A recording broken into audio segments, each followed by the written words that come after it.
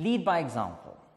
Nothing will be more motivating to the people around you than how hardworking and determined and persistent you are. Find people who think differently. That is when your ideas are going to be improved and refined, and they're going to be ready to go. Maintain a positive attitude. Positivity is contagious. Challenges were there yesterday, they're here today, they're going to be there tomorrow. It's how you deal with them and how you go about it that's going to determine your way forward.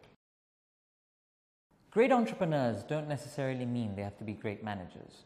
If you're a great entrepreneur and you see that you've got a weakness in management, delegate it and strengthen that weakness by identifying the right individual who can be the great manager for you, while you remain to be the great entrepreneur.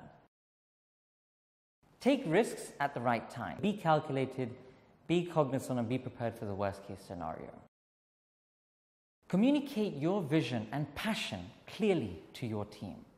If they understand where you're heading and what you're thinking, they'll be able to pull in the right direction with you.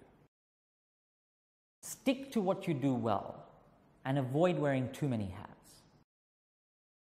Make your business sustainable, and that means as you grow, you need to set up the right systems and processes for both your business and personal finances to ensure that your cash flow is not only there for today, but it's going to be there and consistent for the next 1 or 2 years.